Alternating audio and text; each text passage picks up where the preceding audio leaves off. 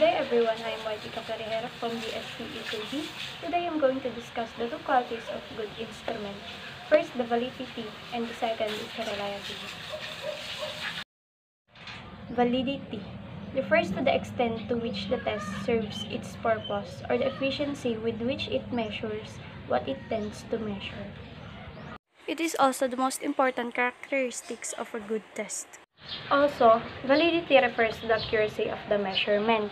Validity shows how the specific test is suitable for a particular situation.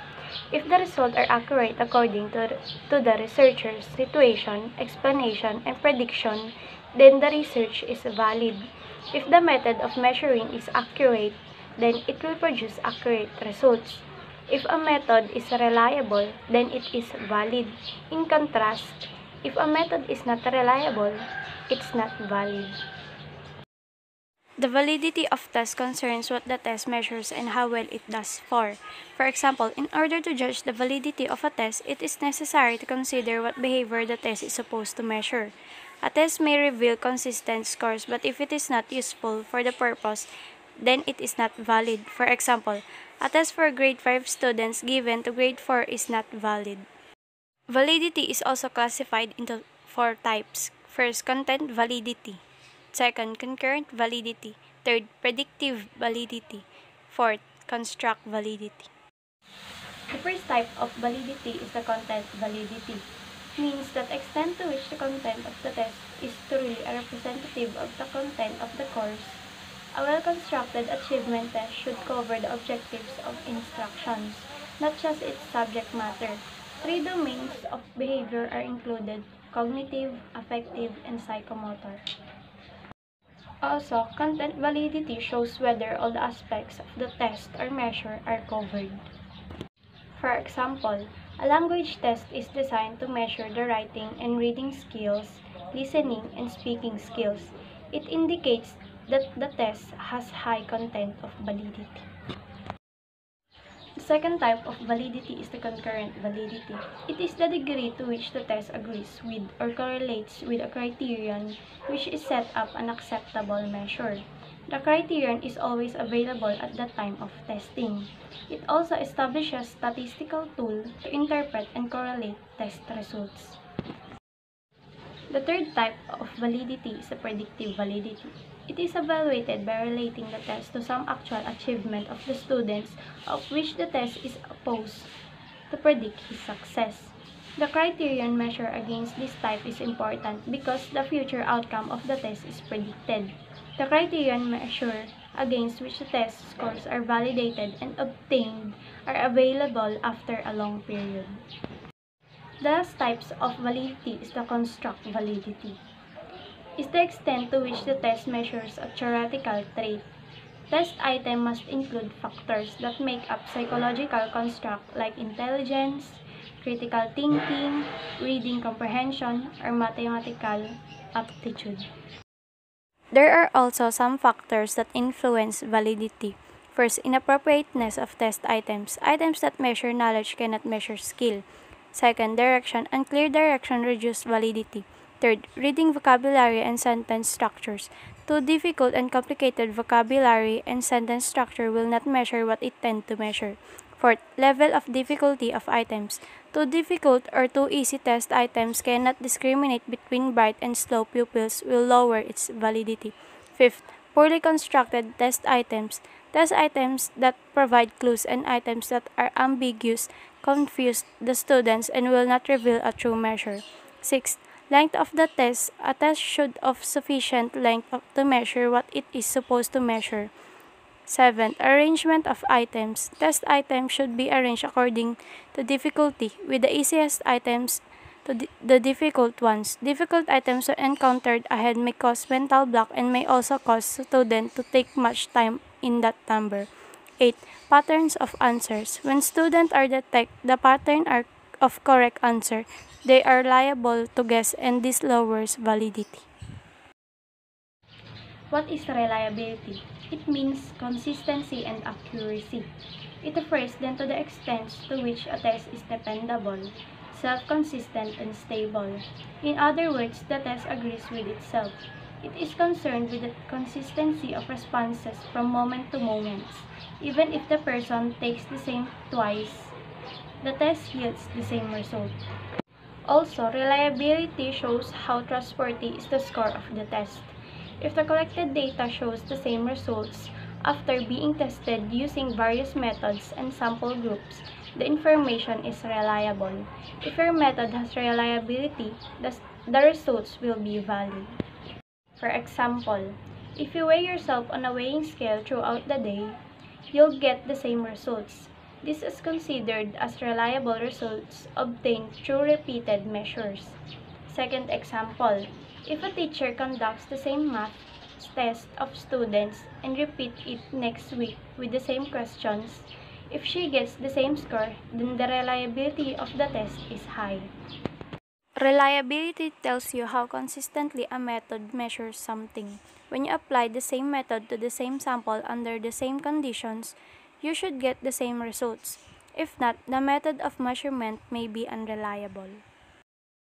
Some factors that affect reliability are: first, length of the test.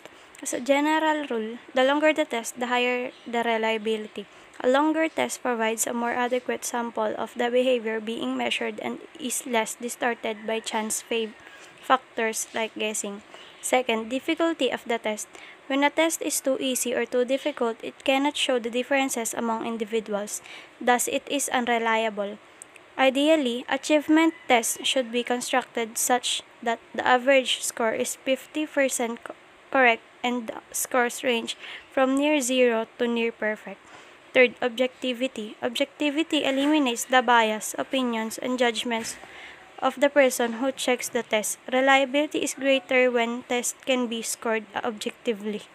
Fourth, heterogeneity of the student group. Reliability is higher when test scores are spread over a range of abilities. Measurement errors are smaller than that of a group that is more heterogeneous. Fifth, limited time. A test in which speed is a factor is more reliable than a test that is conducted at a longer time. The four main types of reliability. First, test-retest reliability. Second, iterator reliability. Third, parallel forms reliability. And fourth, internal consistency. The first types of reliability is the test-retest reliability. It measures the consistency of results when you repeat the same test on the same sample at a different point in time. You use it when you are measuring something that you expect to stay constant in your sample. Why it is important? Many factors can influence your result at different points in time. For example, respondents might experience different moods, or external conditions might affect their ability to respond accurately. Test-retest reliability can be used to assess how well a method resists these factors over time. The smaller the difference between the two sets of results, the higher the test-retest reliability. How to measure it? To measure test-retest reliability, you conduct the same test on the same group of people at two different points in time. Then you calculate the correlation between the two sets of results. The second type of reliability is the inter-rater reliability, also called inter-observer reliability. It measures the degree of agreement between different people observing or assessing the same thing. You use it when data is collected by researchers, assigning ratings, scores, or categories to one or more variables. Why it is important?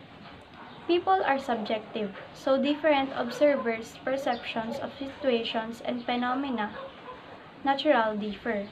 Reliable research aims to minimize subjectivity as much as possible so that a different researcher could replicate the same results. When designing the scale and criteria for data collection, it is important to make sure that different people will rate the same variable consistently with minimal bias. This is especially important when there are multiple researchers involved in data collection or analysis. How to measure it? To measure inter-rater reliability, different researchers conduct the same measurement or observation on the same sample. Then you calculate the correlation between their different sets of results. If all the researchers give similar ratings, the test has high iterator reliability. The third type of reliability is the parallel forms reliability. It measures the correlation between two equivalent versions of a test. You use it when you have two different assessment tools or sets of questions designed to measure the same thing. Why it is important? If you want to use multiple different versions of a test, for example, to avoid respondents repeating the same answers from memory, you first need to make sure that all the sets of questions or measurements give reliable results. In educational assessment, it is often necessary to create different versions of tests to ensure that students don't have access to the questions in advance. Parallel forms reliability means that if the same students take two different versions of reading comprehension tests, they should get similar results in both tests. How to measure it? The most common way to measure parallel forms reliability is to produce a large set of questions to evaluate the same thing. Then divide this randomly into two question sets. The same group of respondents answer both sets and you calculate the correlation between the test results. High correlation between the two indicates high parallel forms reliability. The last type of reliability is the internal consistency. It assesses the correlation between multiple items in a test that are intended to measure the same construct. You can calculate internal consistency without repeating the test or involving other researchers, so it is a good way of assessing reliability when you only have one dataset. Why it is important? When you devise a set of questions or ratings that will be combined into an overall score, you have to make sure that all of the items really do reflect the same thing. If responses to different items contradict one another, the test might be unreliable. How to measure it? Two common methods are used to measure internal consistency. First, average inter-item correlation. For a set of measures designed to assess the same construct, you calculate the correlation between the results of all possible pairs of items and then calculate the average. Second, split half reliability. You randomly split a set of measures into two sets.